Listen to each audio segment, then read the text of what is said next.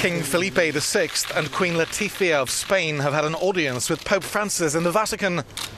It's the couple's first trip abroad after succession to the throne and Felipe's first international trip as head of state.